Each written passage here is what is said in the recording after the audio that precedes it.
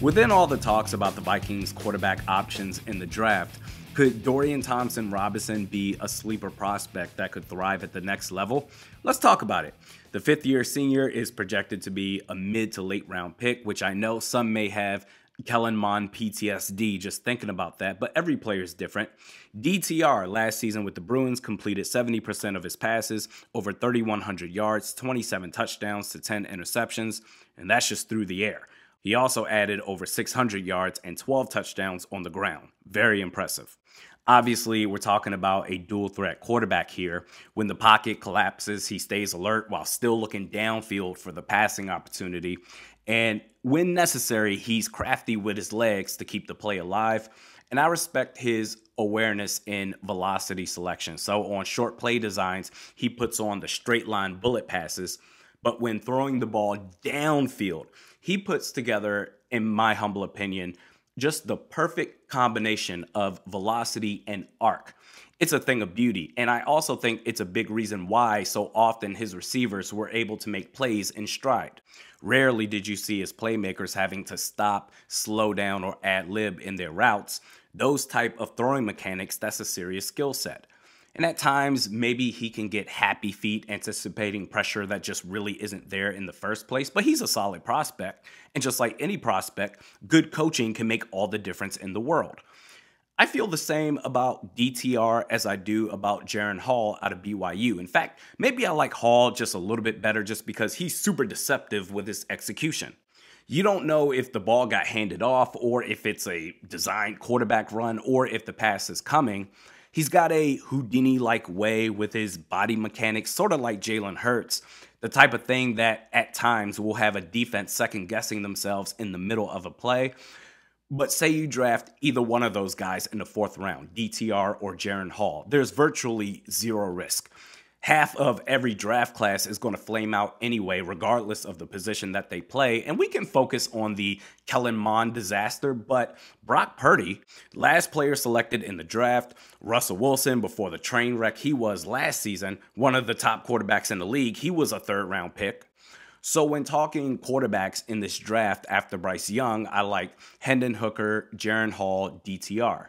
Maybe I'll extend an olive branch to Tanner McKee, maybe, but that's where it ends. I'm not interested in Stetson Bennett or Max Duggan. The shop is closed.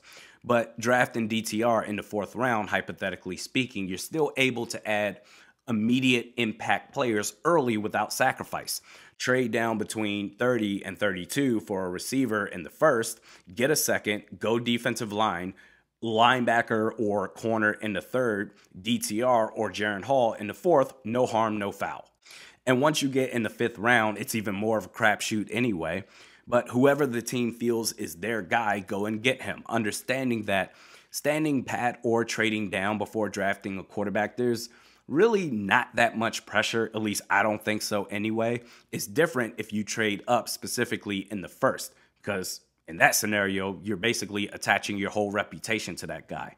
It's 2 weeks till draft night. We'll see what unfolds. And we're back to comments time. Sizzleman says, first off, Chick-fil-A, yuck. Second, could the Vikings trade up? Sure. Should they? Absolutely not. The cost is way too high for that jump. If you get a dud, then you're screwed for the next 4 years. Where's all this hate from Chick-fil-A coming from? Name a fast food joint that puts out a better chicken sandwich than Chick-fil-A. And, well, you're black, of course you like chicken sandwiches. Well, that's ridiculous. Have you tasted their food? It's amazing. But if you do want to go that route, then you should really take my word for it. Who else would know better than me? Now, to your second point, I agree. I'm all the way committed to team trade back. If you trade up in the first round and you screw it up, then everybody gets fired. It doesn't matter what big vocabulary that Kwesi Adofo-Mensah uses, you have to see results. Next comment by John Beckish. Za'Darius Smith for Patrick Queen.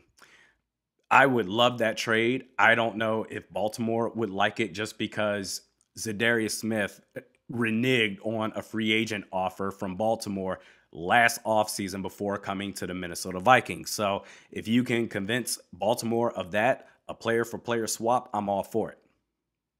And last comment by Zach Hullane. Draft Chick-fil-A, my pleasure. Exactly. Not only is their food amazing, which by the way, Chick-fil-A, they're not paying me to say this, but their customer service is equally as great. Furthermore, when I go to a fast food joint or restaurant or wherever the hell, I want to do business with a staff that is usually in a good mood versus a place where the staff is always having a crappy day. So if the Vikings draft Chick-fil-A, aka Bryce Young, I will be happy as hell, to which Kwesi Adolfo-Mensah will say, my pleasure.